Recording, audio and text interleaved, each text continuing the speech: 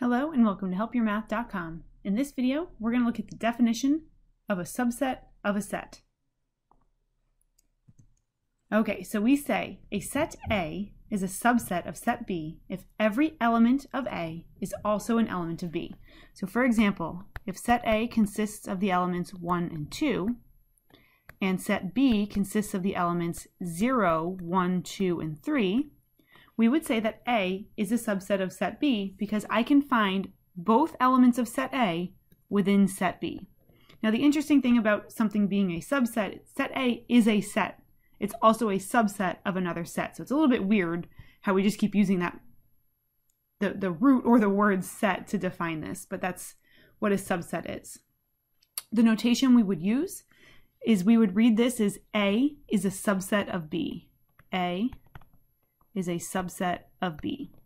And the way that I tend to remember the notation for subset is this almost looks like the less than or equal to. So it's like, you know, there has to be fewer elements in set A or the same number of elements in set A as there are in set B. So it's kind of how I remember it in like a weird sort of way. Maybe that'll work for you, maybe it won't. Additional notation, if we put a slash through it, that slash is a negation symbol, and that would just mean that A is not a subset of B. So that means that there's some element in set A that is not an element of set B. Every set is a subset of the universe. Okay, so looking at how we would represent subsets in a Venn diagram. Now, as I just said, every set is a subset of the universe, and that's why the universe is always everything is enclosed by the universe, right? So we put the rectangle around everything because everything is held within the universe. If set A is the subset of set B, we would make sure that that set A is fully enclosed in set B. So previously I had said that set A contained 1 and 2. So we would put 1 and 2 here, and then we would put 0 and 3 in set B, but not in set A. So in this case, A is the subset of set B.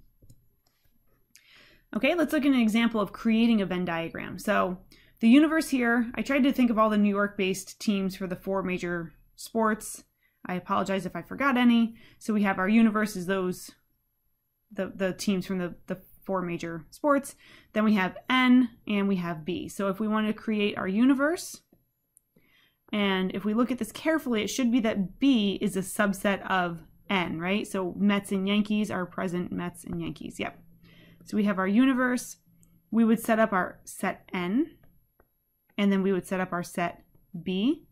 And B we're going to put in, let's see if I can do this, M and Y for Mets and Yankees. And then completing set N, we would need a G for Giants, Islanders, Jets, Knicks, Nets. Oh, it worked out. And Rangers, they all have different starting letters. Yay! And then there's nothing in the universe. I didn't put anything else in there. Right? Oh yeah, I did. No, I didn't. Yes, I did. Who'd we forget? The Devils. The Devils would go out here. Giants, we have Islanders, we have Jets. Red Bulls. So I can't use R or B, but I can use E, I guess. So I'll use E to represent Red Bulls. I might want to define that over here. I'm just going to say E equals Red Bulls. And so this would be our Venn diagram where set B, which I'm going to circle because I don't want it to get lost, set B is completely contained within set N. Okay, so now we want to decide, is the set on the left a subset of the set on the right? So we're going to use the notations either is a subset of or is not a subset of.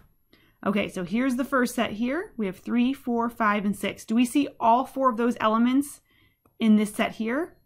We don't, because I don't see the 3. Therefore, this set is not a subset of this set, right? Because in order for it to be a subset, I would need to see the 3 over here, and I don't, so it's not a subset.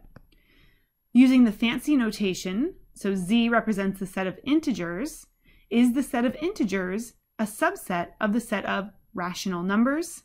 And the answer is yes, every integer is a rational number, so it is a subset. How about 4, 8, 12, 16? Is that a subset of 2, 4, 6, blah, blah, blah, 18, 20? Now, I can't physically match up. I can match up the 4, but I can't match up the 8, 12, or 16 because they're not present. But this ... leads us to the assumption that this pattern continues. 2, 4, 6, 8, 10, 12, 14, 16, 18, in which case, yes, it is a subset. We would be able to if we expanded it, so we say it is a subset. And then lastly is 1, 2, 3, 4, a subset of the set containing the elements 1, 2, 3, 4. The answer is yes, it is, right? Because the definition of a subset is that I can take the 1 and find it in the other set. I can take the 2 and find it in the other set, take the 3, find it in the other set, take the 4, and find it in the other set. Now you might be saying, but wait, there's nothing else in that set, and that's true. So what we would say is that these sets are equal to each other. So when the sets are identical, when they have the exact same elements, and one of them doesn't contain anything that's not in the other one, then we would say those sets are equal to each other. So we would say that A is a subset of B and B is a subset of A. If that's true, then the sets are equal to each other. So if set R is A, B, C, D, and set B is A, C, B, D, we would say that R is equal to set B, that these are equal. So, you know, in arithmetic, you might think that like equal and equivalent could mean the same thing. You might be wrong, but you might make that assumption, and that's a fair assumption because it's very hard to distinguish in arithmetic when they're not the same. But here in set theory, equal and equivalent are not the same thing. So for us to say that two sets are equal, that means that they must contain the exact same elements. Okay, so we talked about just a regular subset, but we also have the idea of a proper subset. A proper subset of another set, so set A is a proper subset of set B if A is a subset of B and there is an element in B that's not in A. So that means that sets that are equal are not proper subsets of each other because we need B to have something that A doesn't have. The notation for proper subset is we just use this. We don't put the line underneath. So remember how I related that line and that symbol to like the less than or equal to? It's like taking away the or equal to and just having the less than. So that we would just use that like C looking thing. So for example, if set A is 1 and 2 and set B contains the elements 0, 1, 2, 3, 4, 5, then A is a proper subset of B. It's also a regular subset of B, so it would also be correct to say A is a subset of B.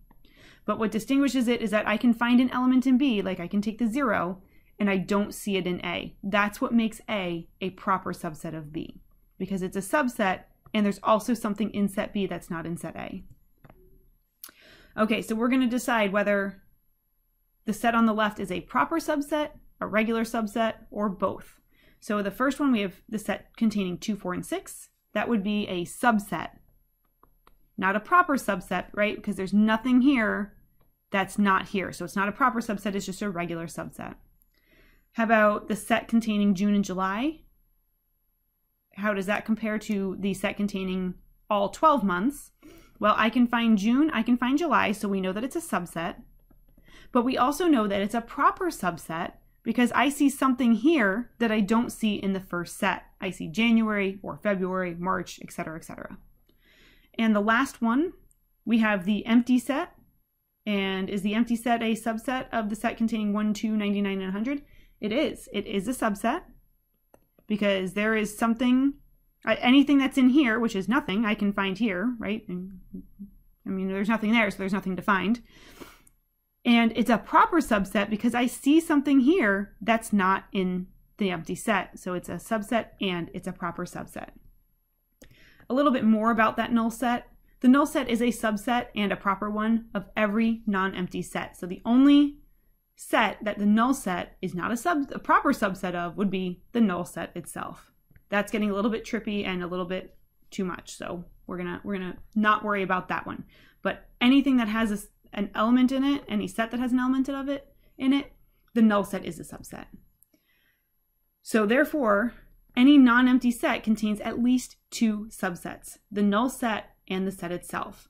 And we're going to talk about finding subsets and the number of subsets in the next video, but this was just to kind of introduce us to the idea that the null set does exist and it is a proper subset of every non-empty set.